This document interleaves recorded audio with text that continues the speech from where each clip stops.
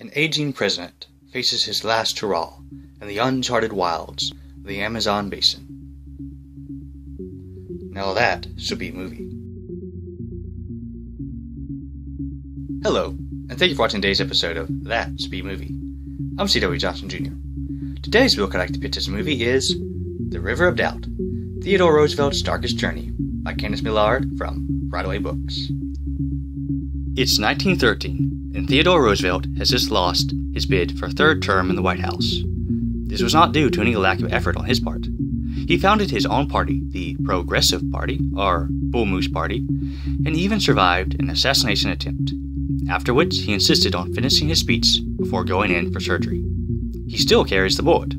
Ouch! Bored and depressed, he retires to his Oyster Bay home. But then he has a chance for a bit of excitement, which he can't pass up. He is invited by some friends to go on an expedition to South America to capture birds for the Museum of Natural History. While there, he will visit with his son Kermit. No, not that Kermit, who has been assisting with railroad and telegraph construction through the jungle. Due to Kermit's connections, the opportunity arises to take part in exploring a river whose mouth is unknown, and TR jumps at the chance to map the River of Doubt. It was called the River of Doubt because no one knew its name, where it ended or where it began. Sharing joint command with Theodore is the equivalent of the Brazilian TR, Candido Marinho de Silva Rondon, a mixed Indian from a jungle backwater.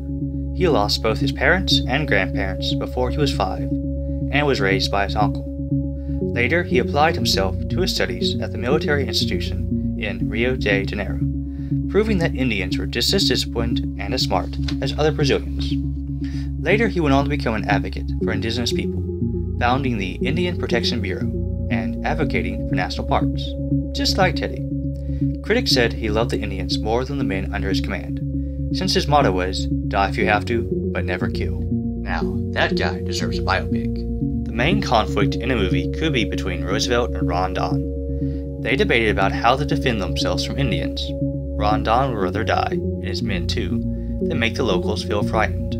Roosevelt would just as well blast it away. Roosevelt believed that they should leave behind or execute a lazy rascallion who had murdered another member of the expedition. But Rondon believed that would be murder since Brazil did not have capital punishment. They debated between surviving and surveying, but ultimately they remained good friends who respected one another. Fun fact, Rondon loved dogs. One of the saddest parts of the story is when his pet dog saves his life by running ahead and is ambushed by the indigenous people instead of him. Despite seeing his dog die from 2 arrows, Rondon remains faithful to his value of human life and pacifist views towards the Amerindians. Still later, he gets in an argument with Roosevelt after they leave the murderer Julio Lima behind, but take a day to look for Kermit's dog. The father-son relationship between TR and Kermit could also be a plotline. While they were growing up, Roosevelt stressed that his children live the strenuous life, taking them on hikes and horseback rides. He gave particular focus to Kermit, since he was brooding and attracted to drink, traits similar to TR's older brother Elliot, who had died in disgrace in an asylum. Fearing that Kermit might kill himself too, TR made sure he engaged in physical diversions. On the expedition, these roles are reversed. TR, who is blind in one eye, a fact he hides from the public, also has an old wound on his chin from a deadly streetcar accident he survived in 1902. While attempting to save a boat from the rapids, Roosevelt runs into the German-infested river and dashes his chin against a rock, his blood mixing with the muddy water. Although he quickly gets out of the water before piranhas could get him, infection has already set in. TR, who always dreamed of dying in battle, brought morphine in case suicide, or self-sacrifice as he saw it, became necessary. As he lays there shivering and slipping in and out of consciousness and delirium and quoting Taylor Coleridge's Kubla Khan, the men know he wishes not to be a burden on an expedition that can barely feed itself day after day. But Kermit refuses to honor his father's wishes and simply do as he is told.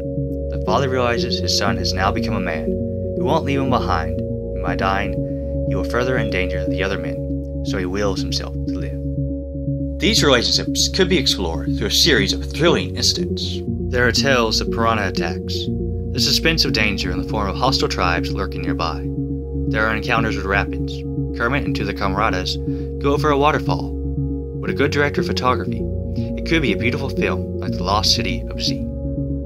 there's an encounter with a deadly coral snake. One night, the starving explorers are so desperate to make a campsite so they can eat the monkey that Rondon sought that day, they fail to notice the snake amidst the brush they are clearing. The pounding of their bare feet agitated the snake, and it went full speed towards Roosevelt. The 220-pound ex-president danced a desperate jig before bringing his foot down upon the snake's body. The snake buried his fangs in the Roosevelt's boot, the venom pouring down the leather that had saved his life by inches. With a computer-generated snake, this could be a harrowing scene, as the camera could be shot from over the shoulder and POVs of the snake, with vulnerable human feet coming down just inches away. It could also be a very atmospheric movie.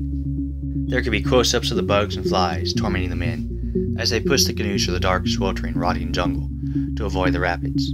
Then, long tilt-up shots, as they emerge from the jungle to find even more rapids. There could be close-ups of the termites eating the men's clothing, the chopping of wood as they build new boats to replace the ones destroyed by the rapids.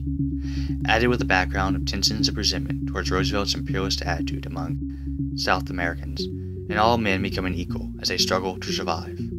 And don't worry, girls, there's a lively debate between the Roosevelts and other educated members of the expedition about literature and poetry, and Kermit's longing for his fiancée, Bella Willard, giving him the drive to survive.